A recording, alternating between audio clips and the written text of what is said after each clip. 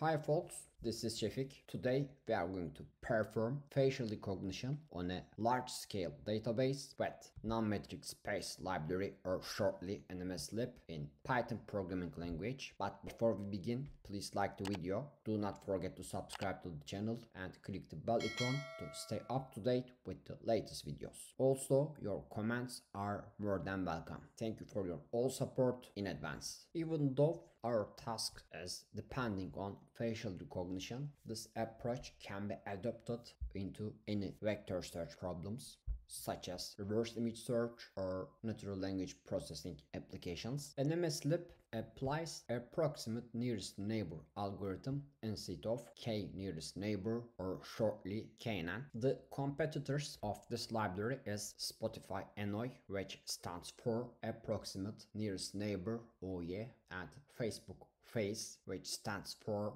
Facebook AI Similarity Search. All of those libraries are applying approximate nearest neighbor algorithm to search nearest neighbors of a vector in billions level much faster than KNN algorithm. Also, Elasticsearch wraps NMSLIB library directly to perform fast search. Suppose that we have two-dimensional vectors. The reason why we picked number of dimensions is to visualize them easily, but in real world we have multi-dimensional vectors. For example, FaceNet facial recognition model generates 128 dimensional vectors. For instance, if you want to find the three nearest neighbors of the blue highlighted vector in the center of this graph, KNN algorithm requires to compare this vector with all other vectors. Thereafter, you have to sort the distance values to find the three nearest ones. Its time complexity is O n log n. On the other hand,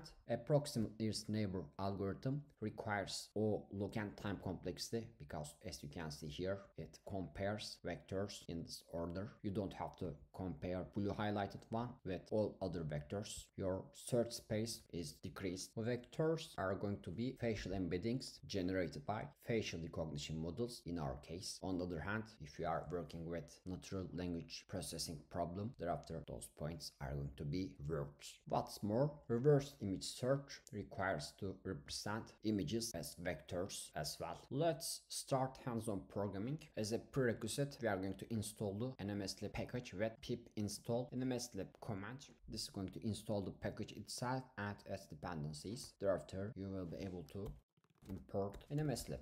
Thereafter, I'm going to use the unit test items of the DeepFace library as my facial database. You can access the dataset here. To load the unit test items, I'm going to import the OS module and call operating system.walk, and as input argument I'm going to pass the path of that folder, DeepFace tests and dataset. Walk command is going to return root, directory and files. And files is a Python list here. That's why I'm going to build a for loop for file in files. And finally, let's print each file. Also, I'm going to append the root as prefix. Then I'm going to exclude non-image files. That's why here I'm going to add a if condition, and it checks that JPEG is in the file name. Now I'm able to represent those facial images as embeddings with a facial recognition model. That's why I'm going to import the DeepFace library from DeepFace, import DeepFace. And this is going to be my image path. I'm going to call DeepFace.represent. Image path is going to be image path here. Model name is going to be model name. Let's define it here. I'm going to use FaceNet model in this experiment. Thereafter, detector backend is going to be detector backend, and I'm going to define it here. Let's use empty CNN. This pair is robust option in DeepFace, and this is going to return embedding objects. Embedding objects variable is going to be a Python list, and its size will be the number of faces in this image path. That's why I'm going to build a for loop here for embedding object in embedding objects, and here I'm going to get at embedding k. This is going to be my embedding. Before this for loop, I'm going to create an instances list, and Once embedding created, I'm going to append at here. I'm going to use image path as first argument and embedding as second argument. Now I can run this block. This is going to take some time. It says model name is not defined because I forgot to run the stat. Once this block is over, I'm going to have 71 different embeddings. Now I'm going to create a synthetic data. Let's build a for loop for I in range and starting from current number of instances to 1 million. Thereafter, file name is going to be synthetic underscore i.jpg. Thereafter, I'm going to create a embedding, import random module first. Thereafter, call random.goes and generate a value between minus 0.5 to plus 0.5. Thereafter, for set in range number of instances. Actually, FaceNet module produces 128 dimensional vectors. You can confirm it here. Let's get at 0 index value. Let's get at 1 index value. It's going to return the embedding. Find the number of dimensions. It's going to be 128. And append this count value to instances. K is going to be my image path and value is going to be my embedding. Now I have 1 million embeddings and I'm going to store those 1 million embeddings into NMSLIB. Let's store embeddings into NMSLIB. Index is going to be NMSLIB.init and space is going to be L2. This is going to apply Euclidean distance. Once NMSLIB index is created, then I'm going to call index.addDataPointBatch, and here I'm going to pass embeddings, and this should be numpy array. But here I have instances and it's a Python list, and also it's each item stores both k and value. That's why I'm going to extract just embeddings from instances. For image path and embedding in instances. Before this for loop, let's create embeddings list and append each embedding into embeddings list. Thereafter, I'm going to import numpy, and its alias is going to be mp. And after this for loop, I'm going to call embeddings is going to be numpy.array embeddings, and its data type should be float.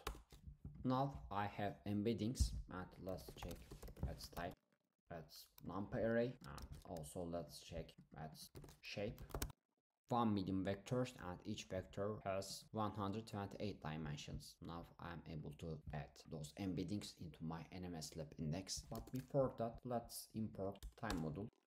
And before and after this line, I'm going to call time.time. And I give names tick and talk, and difference between those variables is going to be the taken second. It's completed in 0.7 seconds, a challenging time. Then I'm going to create index in the NMSLIB create index and pass those default argument, and let's find out the taken time also.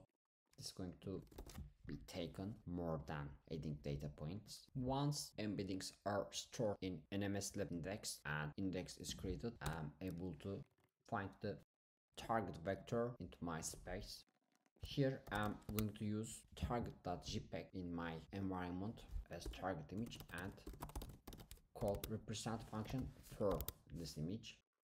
Similarly, I'm going to use same model name, which is FaceNet, and same detector backend, which is empty CNN, and it's going to return an embedding objects, and its size is going to be the number of faces appearing in the target image. But I know that that target image is having just one face, that's why I'm able to access its 0 index value, and thereafter I'm going to get its embedding key, and this is going to be my target embedding. This is my target image, and I'm going to look for the identity of Angelina Jolie in my DeepFace unit test items. Please notice that this image is not available in the DeepFace unit test items, so we are going to find the nearest facial images. Once our target embedding is ready, I'm going to call index.knn query page and pass target embedding as input. Let's convert this to numpy array first and set its data type to float.